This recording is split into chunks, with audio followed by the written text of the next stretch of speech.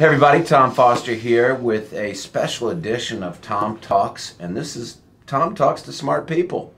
And so I got my buddy Dr. Brandt Gibson here from American Fork, Utah. Yes. I didn't hear of American Fork, Utah before I met Brandt. I didn't know anything about it. But Brandt is a podiatrist, and he's been with us for 6-7 years. How long? It's been a long time. Longer than that. I think it's been, yeah.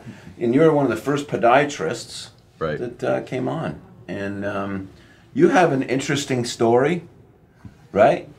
So, I do. One of the things that is well known about you, Mr. Gibson, or Dr. Gibson, is you have quite a few children. Yeah, just 11. Just 11. He's just getting started. No, that's not true. Not just getting started, but we have 11 children, and it's actually where all the happiness comes from. Right. That's where we get most of our enjoyment in life and so forth. So everything that I do is focused around them, really. So. And so you're here getting. You came in for a training day and brought your oldest child, Camilla, and number three, Ryan. And they both work right now with our marketing. Yeah, working in practice. Yep. And did they decide to do that on their own, or was it like Dad say, "Hey, if you want me to pay for college, you better come here and help me out"? Or? Camilla actually has worked even in high school. She was actually a medical assistant initially in high school, so she'd come and actually help us. And then when the marketing job opened up, she was the perfect fit. So we offered it to her, and she goes, "Well, that's the job I wanted the whole time." Oh, really? So did you know that? No, she hadn't communicated that. She didn't tell me that, but that's the one she wanted the whole time. So, well, there you go. So, like, there's a lesson. Ask your kids if they want to work for you, because maybe they want to, and maybe they're afraid, or they don't know it's okay to ask. I've got I had Thomas working here. Thomas is the second time he's worked here, and I've had Sam work here for a little bit. Of course, Chad, my little brother. Some people think he's my son. He's too old for that. Yeah, I think so. Anyway, so that's a good segue to, because that's kind of like, that's a neat thing to work with your kids. Not everybody would want to do that, but that's a life choice that you have made. Right, and currently we have 4 of my children that are working there. So. Wow, that's like almost half. Not quite. More of like a third. Well, I should say, because I've got the 3 others that are actually the janitors of the building, so they go in and clean it twice a week. Oh, that's cool. So you have any other doctors working in your practice? No other doctors right now, just me. And you like it that way? I like it that way right now. Let's talk about that a little bit, because tell me a little bit about why you got in podiatry. Tell me a little bit of background, your story. Just give us a little. Since I was 2 years old, I wanted to be a doctor. And that was basically my whole life. You come from a big family yourself? I come from a family of six children. But I don't have any doctors in my ancestors at all. So there's my parents aren't, my grandparents, nobody's doctors. But I've always wanted to be a doctor as long as I can remember. And so it was always the process I was going through. So I went down to Miami trying to increase my chance of getting to medical school. Was down at Barry University, which is one of the podiatry schools, and I was taking classes to get a master's degree. And as I was taking these classes, I was taking the same classes as the first year podiatry students. And the more I found out about it, the more I said, this is what I want to do. And there were a couple different reasons. One is podiatry is one of the options that you have as a doctor, where you can actually go into the room, help these patients, and they can come in with pain and leave without. Oh, interesting. And it's not where I'm saying, okay, let me give you this medication, we'll see you in 3 months, hopefully it works. We're actually trying to help solve their problem right off the bat. The second is... So that was one of your callings to it? That's one of the things one of the reasons I wanted to do it. The second reason why I decided I wanted to do it is at that time, when I was just starting podiatry school, I already had 3 children. And the most important thing to me was my family. And I could be on call 24 hours a day as a podiatrist. And very rarely will I miss a birthday or a soccer game or a lacrosse game or a basketball game or whatever. I can go to everything. That's interesting you said that. You said that to me a little while ago, that is the most important. Well, your faith. Faith, yeah. Right? And your family. Faith and my family, and then, yeah. Then the rest. Then the rest, yeah. And so you've really kind of incorporated all that together, and that's really what I want to talk about, is like how you've been able to create kind of your perfect life, right? Yeah. You know, and you're a young guy. I mean, and you've already done that, and that's with 11 children. I mean, like, that's quite a feat. So tell me a little bit about your secret there. Like, what is it that, what are you passionate about? What makes you tick? What gets you going? Well, I guess first thing, I mean, like I said, I try to put God first. So I will actually move things around.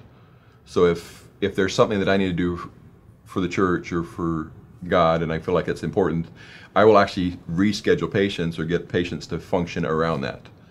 Same time, I do the same for my family. Right. So I schedule time off. So every Friday, every week, unless I'm out of town, then it will usually be a Saturday, my wife and I go on a date. That's a priority, and I've done that since we got married. And it's, no matter what, that's the highest priority.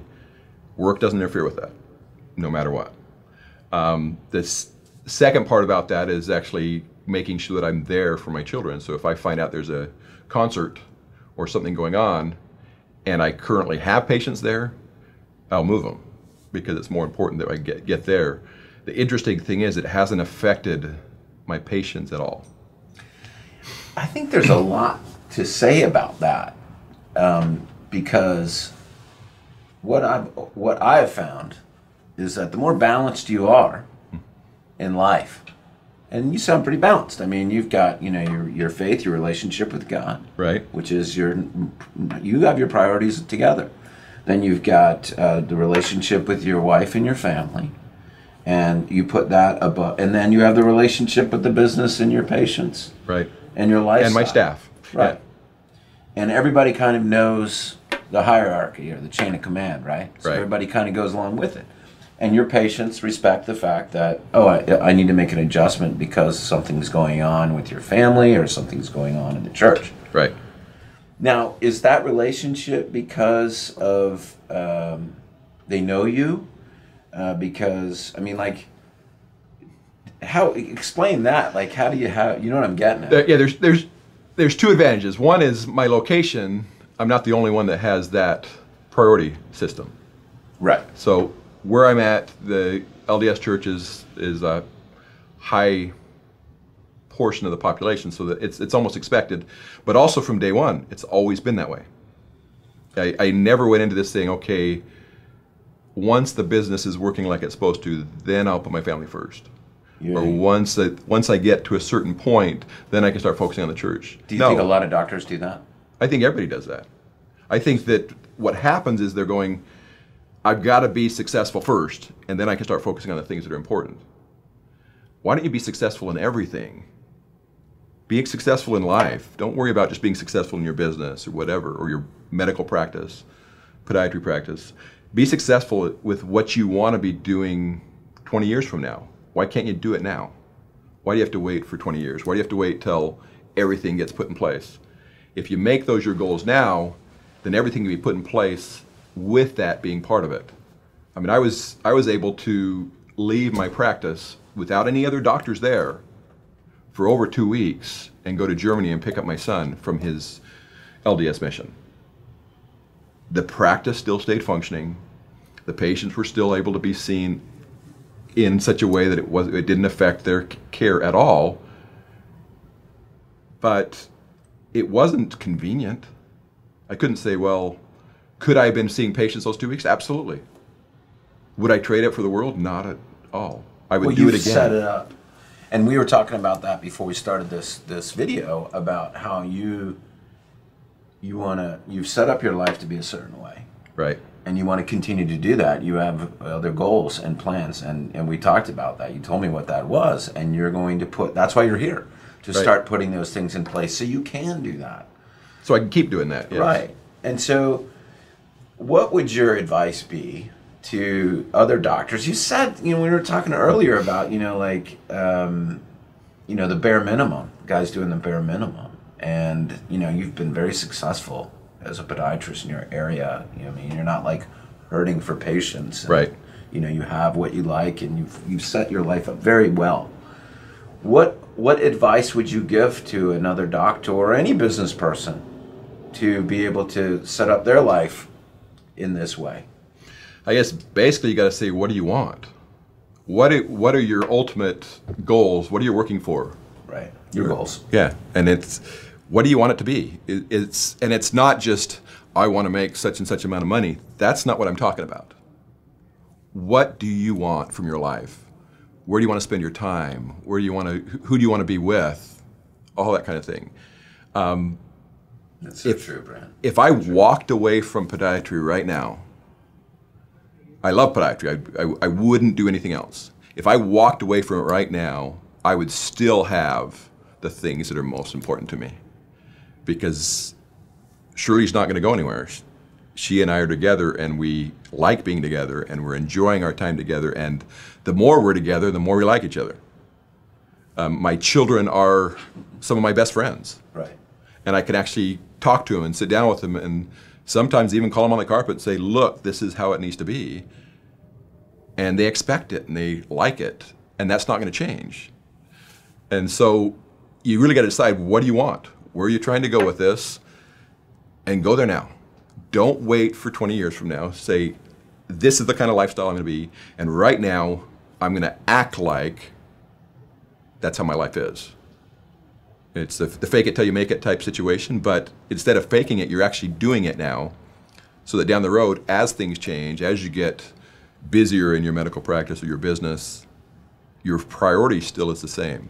And so you're still having time to spend with your wife. You're still having time to spend with your children, and still having time to spend with any other priorities, whether it's God or other hobbies or anything like that.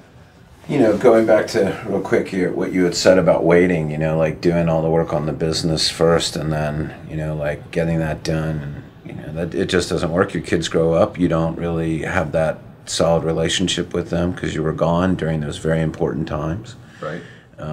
And so you're right. And it's funny that you're actually, you always have lived that balanced life that I hear from, you know, books I read, and I do my best. I know Jim does too, about having a balanced life, which is, you know, your own personal stuff, your work stuff, your spiritual stuff. All that needs to be in balance for you to be like so chill. And like, here's Brandt right here is like one of the chillest guys I know. Well, Brandt, thanks so much for coming out. I enjoyed our talk, short talk, right? Well, it's pretty short, Jim, comparatively. It could go on, but I really appreciate you coming out and telling us kind of your story. You got your team here learning how to do more stuff in DSS and, right, and how to make that website bigger and better and get more of the patients that you're looking for the lifestyle that you're looking for. It's not a volume thing, is it? It's more of a...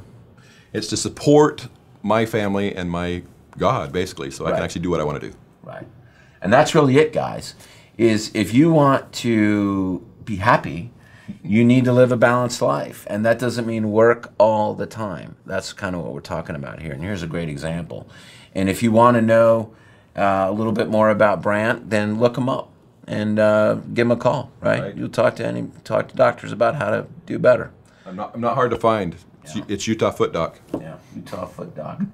And it's a really good website that he's got there. Yeah. So, Brandt, great talking to you. Thank you so much. Thank you. All right, everybody. Tom Foster of Tom Talks. We'll see you on the next one.